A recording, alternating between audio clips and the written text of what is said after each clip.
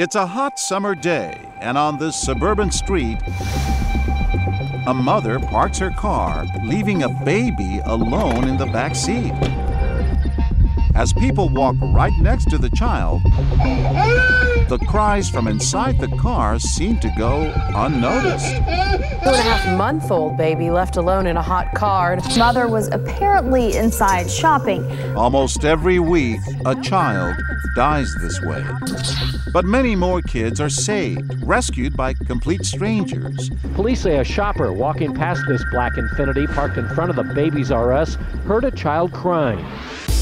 We wanted to see what ordinary people would do if they saw a baby left alone in a hot car. With the help of a dozen hidden cameras, we watched for 2 days as people walk right next to our baby. But don't worry, even though the infant inside may look real, it's not. It's a custom-made doll called a reborn, designed to look like a newborn baby. It even comes with its own breathing mechanism. And the mother, an actress hired by us. As we begin our experiment, we realize right away that people don't seem to notice the infant. So we decide to give it a little help and hide a speaker in the front seat playing the sound of a baby crying. And yet, as we keep watching, we're surprised to see that even when people do hear our baby, they keep on walking. Joanne Bowman, a mother herself, hears the child but doesn't stop.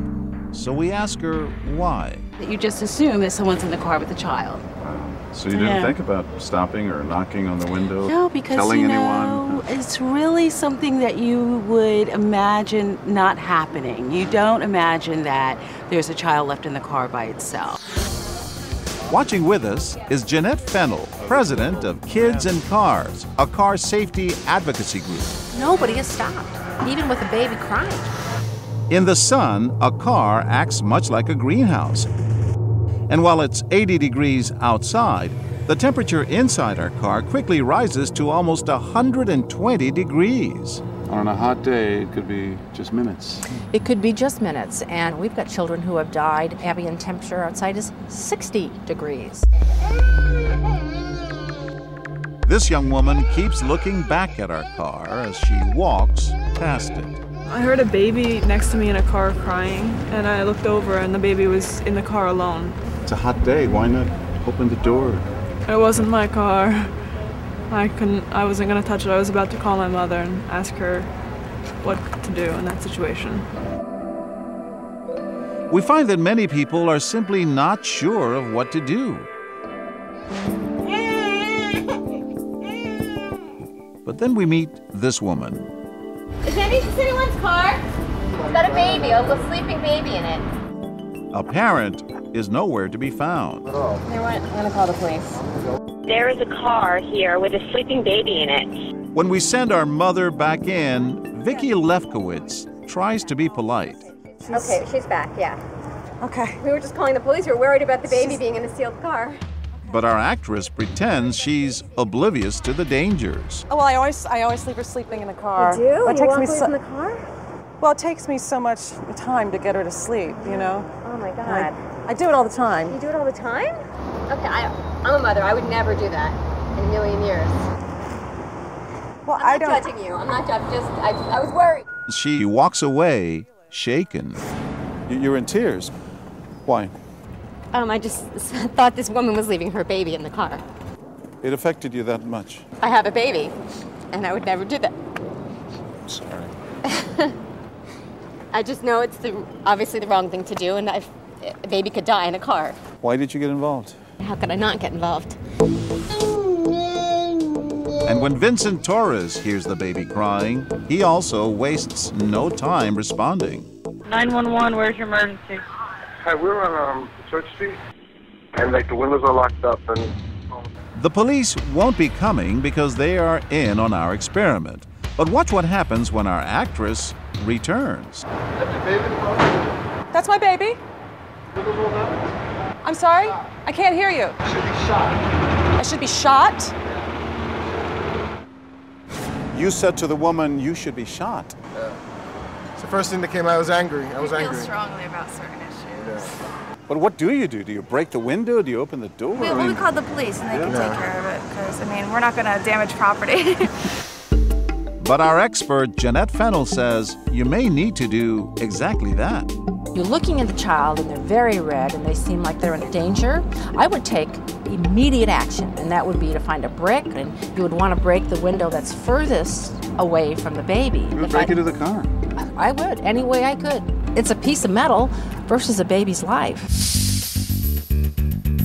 When this man spots our baby, immediately he tries to locate the parents.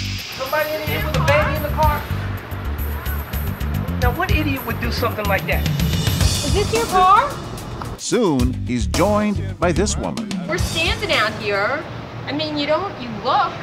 There's a baby in a car on Church Street, in a red Volvo, and it's unattended. Is there a problem? Yeah, we just called the police. Is this your kid? Yes. Is she awake? No, but how do you leave a baby in the car like that? Locked and no... She's completely fine. How do you know she's completely fine? We've been standing out here for 5 minutes. Anybody could have opened that car and taken that baby. That's irresponsible. Another woman joins in, and the three strangers won't let the mother off the hook. Why don't you mind your own business? I don't know if this has anything to do with you. Well, of course it does. I'm a citizen. I see a baby trapped in a car. Have you not been reading the press about kids that die in trapped cars in the summer? That she's fine. I know she's fine. I've done it before. Well, that's very not scary. Really. Somebody, scary. You shouldn't have that baby. You shouldn't. That's just totally reckless. irresponsible. That is reckless. God bless you, child. I hope you make it. And our actress is about to make them even angrier as she leaves the baby once again. She just leaves the baby unattended. Again. Totally unattended.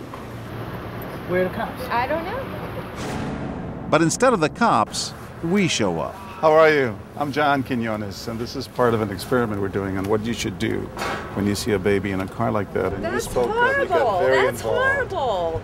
It's not a real baby. Oh, you know? I looked closely. Why get involved?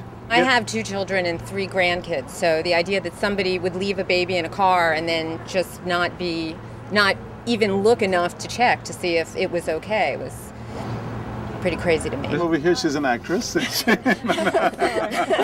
She didn't mean to upset you. But we told her to. And then when you walked away, it was like... How did you feel? Like I could kill her, really. Yeah. It's just not part of my makeup. I couldn't just walk away. Here you are confronting this woman who you don't know, getting involved in something that's not part of you, really. Well, what if it had been my kid? You would do it again?